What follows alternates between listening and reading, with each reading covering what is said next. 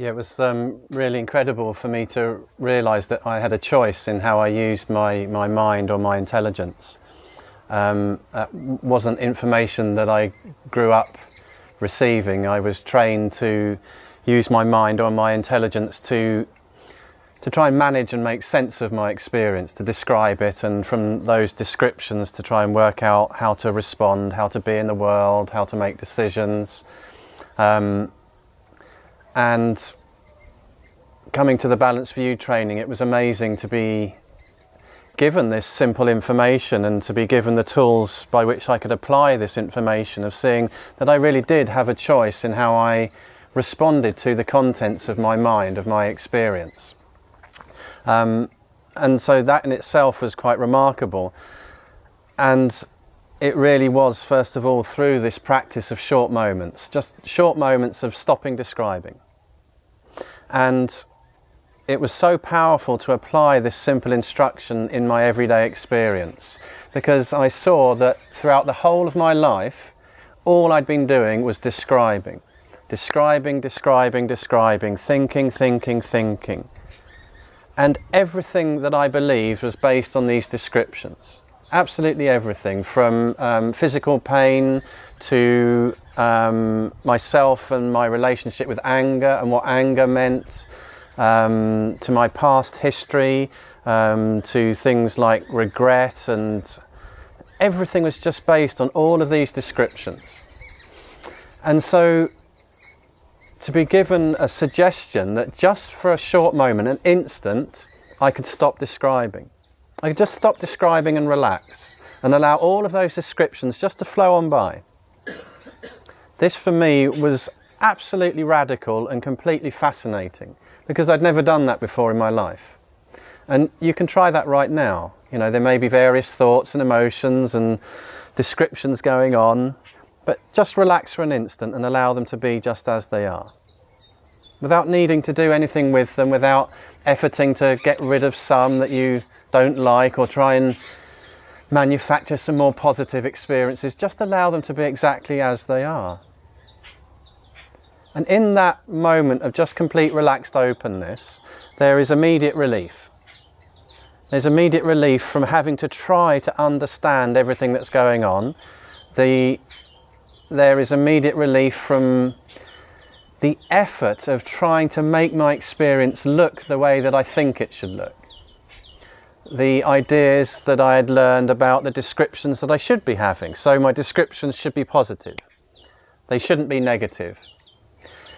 And to apply this practice of short moments with whatever you're experiencing is where you will discover the stability and the openness and the power to be of great benefit. Now that's definitely not something that I was taught growing up.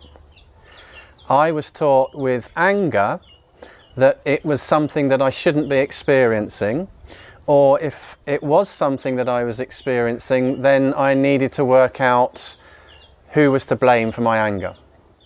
And that's the way that I lived my life, and I went around blaming people, places and things for these surges of energy.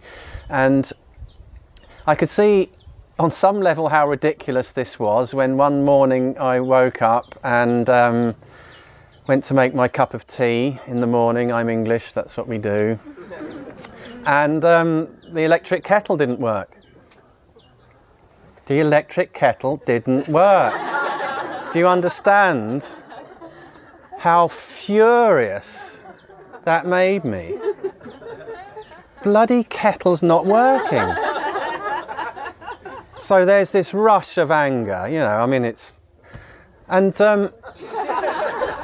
And that set the tone for my whole morning. I was fuming. I can remember walking along the street and... actually, I'm thinking now of that, I think it's like Charlie Brown or someone where there's the little cloud that is just above the one character, and walking along and there was this cloud above me and just sort of daring anyone to smile at me, you know, just this. And it was obviously, it was all due to this kettle. You know, I knew why the anger was there. I knew how justified I was, how I needed my cup of tea, and it all seemed to kind of make sense to me at the time. You know, it was, And to discover that I actually had a choice when those feelings of anger and frustration arose, of either going with this way that I'd learned to use my intelligence, of following after all of the descriptions, of really believing that they had this power, that they could inform the way that I related and could affect my well-being on a fundamental level. To see that just in a short moment of stopping those descriptions, that just simply wasn't true. It just wasn't true, because the openness of perception, the clarity of intelligence that just saw everything as it was and experienced everything, this open intelligence was always completely wide open and clear, regardless of the descriptions. Like the sky is always wide open and clear, regardless of what's going on within it. I had just been trained to focus in on the descriptions and to completely ignore the intelligence by which everything was known. Everything, whether it was frustration and anger, whether it was happiness and bliss, whether it was regret about the past, whether it was physical pain. I had been focused in and trained on all of the descriptions and trying to make sense of the world from those descriptions. And in a short moment of just relaxing that need to describe everything, I saw that the basis of whatever I was experiencing in that instant was the same intelligence. Completely constant, totally reliable. And that I couldn't actually rely on the descriptions because they were always changing. And to base my reality, if you like, on these descriptions meant I lived the life of a roller coaster. And physical sensations are a perfect example, because sometimes I'm fit and well and sometimes I'm not. And basing my happiness, if you like, on physical descriptions just means I'm up and down and up and down and up and down. And as I get older, it's more down, down, down and a little bit of up.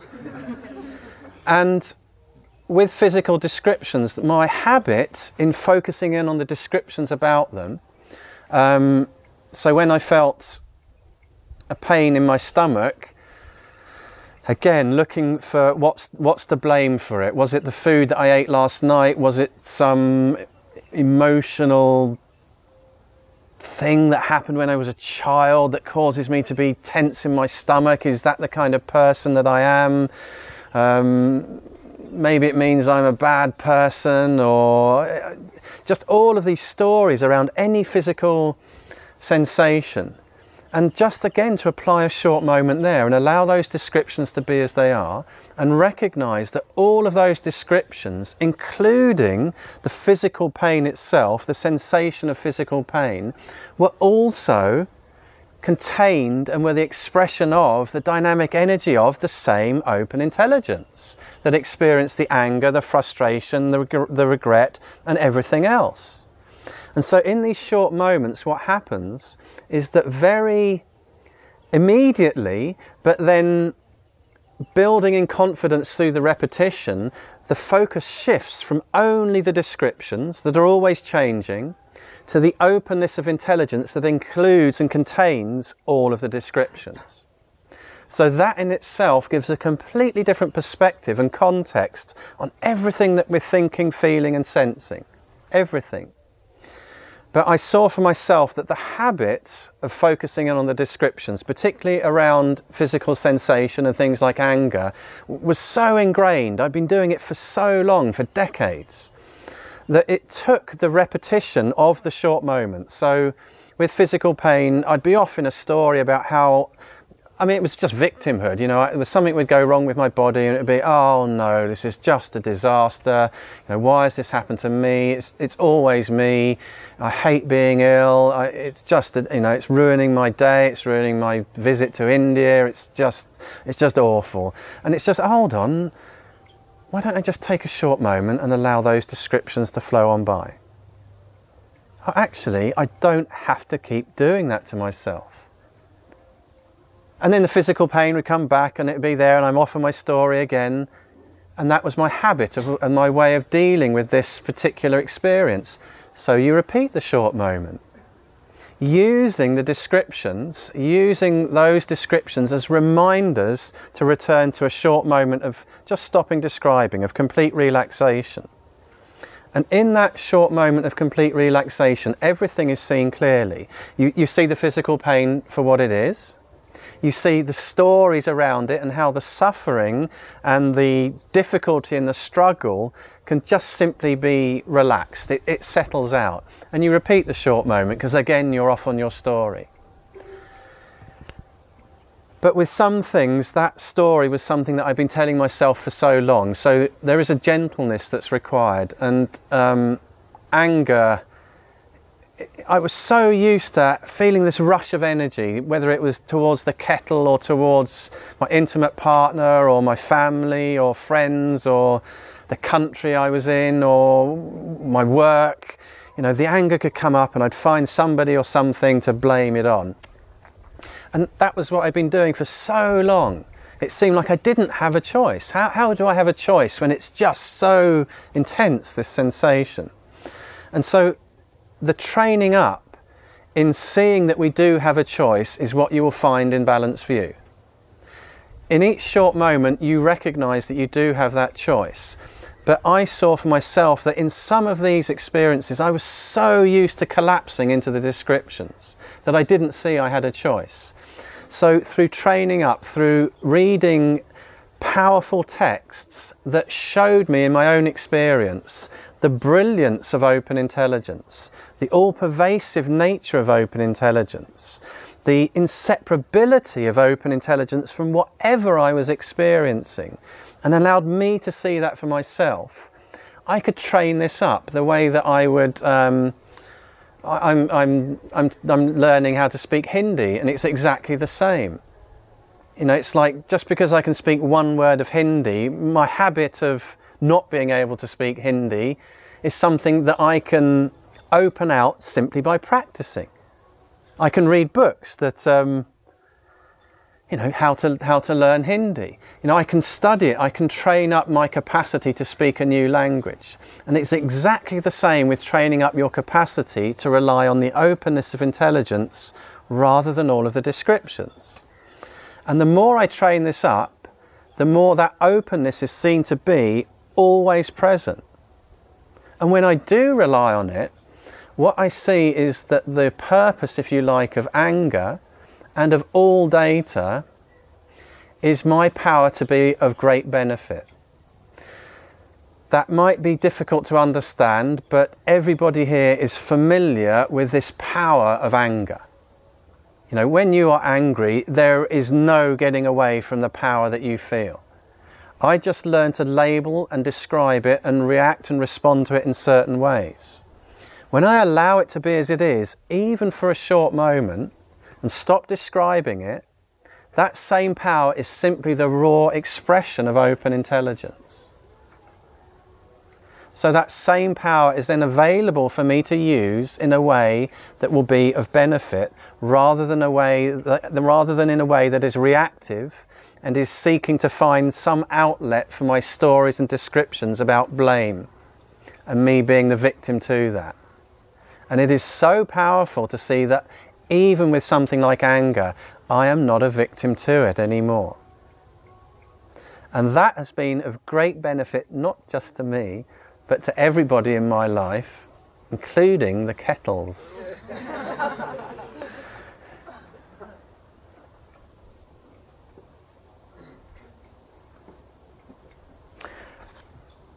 In any relationship, it's so powerful to keep it very simple and to keep the focus on myself and my data, i.e. my thoughts and emotions about that person, place or thing. Because the habit of feeling that something needs to change is one that we've been trained in very thoroughly. And as I gain more confidence in seeing that I can allow everything about me to be as it is, you know, I can allow my irritation, my frustration, my annoyance, my anger with other people to be as it is, everything opens up. And I can see from that vantage skillfully how I can support people from a perspective of complete openness in a way that empowers them. It's a loving, kind responsiveness that can also be very direct and clear when that's what's required. But that clarity and that discernment only comes when I allow everything about myself to be as it is. And when I'm thinking about how to support someone, how to empower someone, all of that is this dynamic energy. It's this intent to be of benefit. But there's no clear seeing. By allowing all of that to be included within open intelligence, by allowing the descriptions to be as they are, there is that vantage that's like going from being in a valley where all you see are walls of descriptions. In a short moment of stopping those descriptions, you're on top of the mountain and you see all of the valleys, you see all of the descriptions, but you're able to choose and to behave very skillfully in that circumstance. And that would include when people are speaking to you in a very strong way, or even being angry towards you.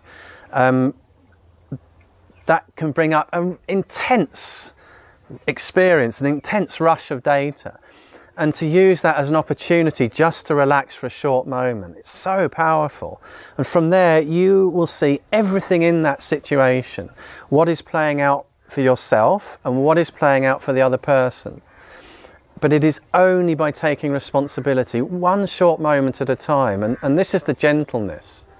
It's just one short moment at a time. This is the way everything begins to open out really naturally and in your own experience. You know, that's what I saw for myself by testing this out. That openness, that wisdom, that clarity, that ease, that simply being comfortable with who I was became more and more my own experience. I still can't believe it. I still can't believe that that is possible for me.